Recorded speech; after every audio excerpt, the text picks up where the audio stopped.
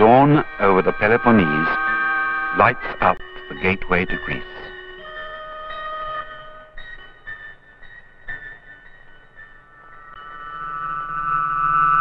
We are in the palace on Mycenae, where 3,000 years ago the idea of Greece was born.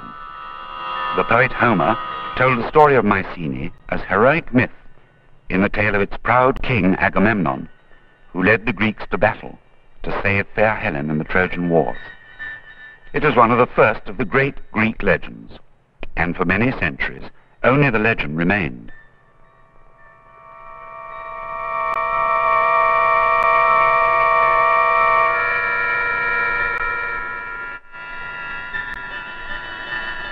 But modern archaeology has linked Homer's myth with the facts of history.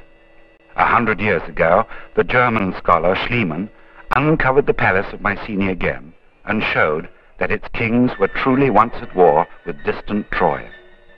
Now we know that Mycenae was the first of the great Greek powers, and its famous gold treasures are among the earliest relics of classical Greece.